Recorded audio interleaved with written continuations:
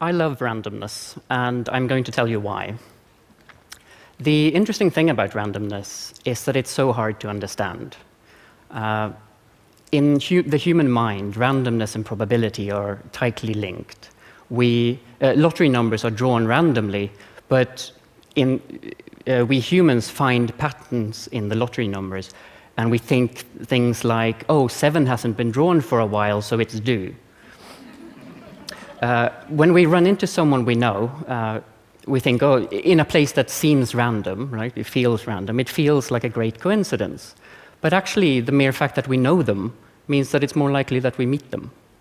And in class in school, if several people in your class have the same birthday, we think, oh, that's a great coincidence, but actually it's not. It's the birthday paradox, which you should Google at some point, because it's very interesting. And it turns out that even if individual birthdays are random, a large number of random events together makes the unlikely quite likely. So randomness is so mind-boggling and so hard to understand that people even reject evolution. They wonder, how could all the wonderful, beautiful things in the world be the product of a random process?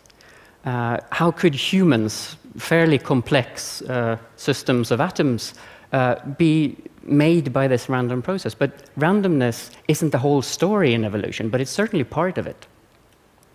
So what is randomness, then, if it's so hard to understand? Well, if I ask you to select a number between 1 and 10, you're probably going to think 7. And that means that you aren't picking the number randomly. Because if you did, then each number would be equally likely to be drawn.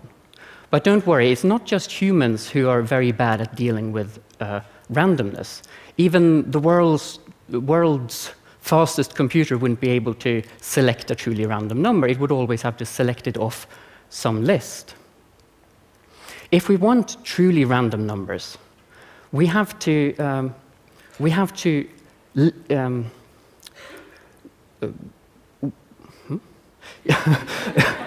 if we want truly random numbers, we have to get them from nature.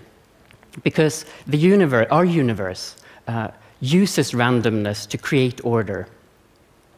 And this is a process that goes on around us all the time. So we might listen to the random background noise from space by tuning our radio station between two radio stations.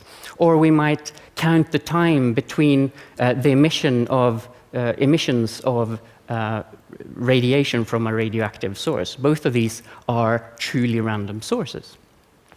Because randomness cannot be manufactured by a machine. It has to be plucked from the universe.